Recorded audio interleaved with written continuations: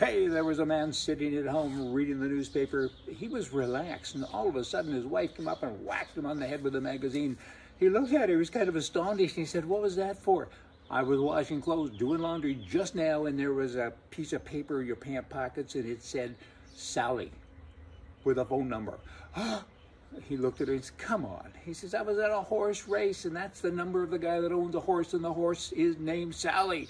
"Oh, I'm so sorry." She apologized, and life went on. A couple of days later, she came up behind him again and whacked him with a magazine. He said, "What's that for?" She said, "Your horse just called." Okay, then. Now we got guns. Boomity, boomity, boom, boom. Guns are always in the news because it's a political hot button, right? Since January, there have been 160 shootings. This is according to the Rolling Stone magazine and many other Democrat left-wing magazines and people.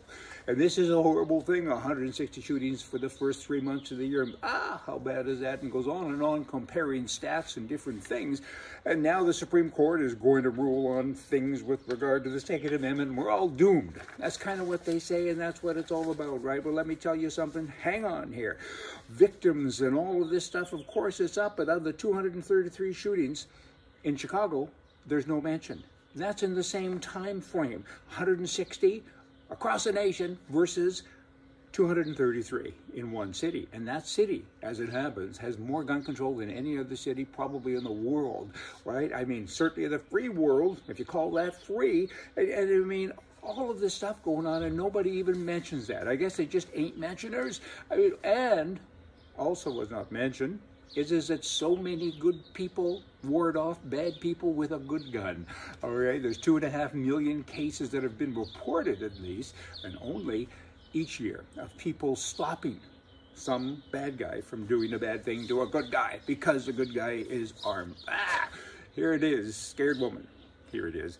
She calls 911 and she says, "Help, help, someone is in my house and they have a gun." She's hiding under the table. 911 operator, "Miss, that's impossible. Guns have been banned." Bad guys will always have access to guns. And if you take all the guns away and they can't make any today, they'll use a baseball bat, they'll use a knife. They're bad people. You need a gun to kind of shoot back. Democrat mayors of cities who have said to defund the police are now having an abrupt turn, and they're saying refund the police. They want more police now, more money because of huge increases in crime. Police are down and crime is up. Who'da thunk? It's a leftist wake-up call? Not really, because they're unable to come out of that coma that they're in, I think, because now people are saying, men and women, why do I want to be a police person? Really? I mean, you guys are always mad at us. You take away the funding for us, and we're not even allowed to really look after good people, because if we are, we have to fill out forms, and we're office workers, and people sue us, and there's no insurance now in most cities for a policeman. So now if you own a home, you have to go out and put it in a family trust, and all of these protective things, right? It's hardly worth it. So you wanted to defund, now you want to refund, just go away. All the citizenry, get a gun. Look after yourself. You should be in charge of your own risk assessment anyway, because these wackos that are running most cities, they don't do it very well. The Academy Awards, I never watch them because there's a whole bunch of commies. God put those people on earth to entertain us. Instead, they get up and they tell us how to live. I don't think they're really qualified for that, most of them with their lifestyles, but they do that.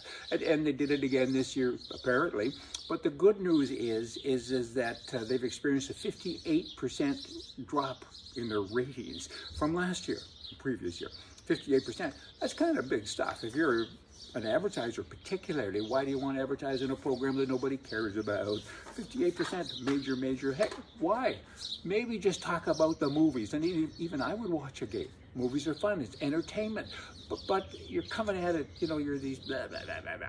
The Liberal government of Canada, they say, hey, we learned something, found out something just recently, that their visa application center is actually in China. Communist China, operated by communists. This is crazy. I mean, they collect personal data and all the information, then they forward it to Canadian immigration officials for decisions on who will be granted a visa to come into Canada. So you have a communist deciding who comes into a country. I don't know. I'd have to repeat that a few times before it could even sink into me. Is this really going on? Yes, it is. The people that are working at the visas for the country are communists. Again and again, are you? The Canadian government now wants to determine and control what you read online. Now, this is the winner of all crazy things. And there probably will this will happen. They're going to control it. Hitler did it. The government of Canada is putting forward legislation to give itself the type of powers we normally associate with basic dictatorships like China and Cuba and so on. The government believes that it should regulate all user-generated content for the internet, leaving it to the regulator to determine on what terms and conditions will be attached to the videos of millions of Canadians. It's up to them now to decide what you say. If you say something they don't like, if you call a liberal politician a name or say that you just don't like what he's doing or she, they will pull your video. Hitler did this, and it worked well for him. I mean, Hitler is kind of an interesting study because people think he's a criminal. He's a war criminal because he lost, but he never broke a law, is my understanding. He created the laws, and then he worked within them, much like the liberals are doing, but he actually never broke a law. These people aren't breaking laws either because they put them in place, right, because they're in power. And they have the NDP Code for Commies helping them all of the time. So the minority government effectively is the majority. I won't be allowed to talk anymore in Canada. I mean, the Trudeau government there, they're anti-Canadian. They hate Canadians. They're globalists, and wow. And if you're white, you got a real problem. It's not a nice thing. I wish Canada had an opposition party with leadership that could tackle this and have Canadians vote for them, because this is a killer. They're taking away your freedom, and y'all better stand up and do something. What can you do? I mean, 70-some-odd% of Germans in Hitler's time were not in favor of what he was doing, but they were kind of steamrolled over. And it's happening now. We don't have the violence yet, the boom-de-boom stuff that Hitler did, but I guess maybe the COVID is kind of replacing that. I don't know. There's a bunch of moving pieces, but I do know that your rights, your freedom, is disappearing more and more every day. And it's something y'all really need to consider and talk to your politicians and come up with a plan. There's a solution here somewhere. Wow, but it's pretty dangerous stuff. Y'all come back. See ya.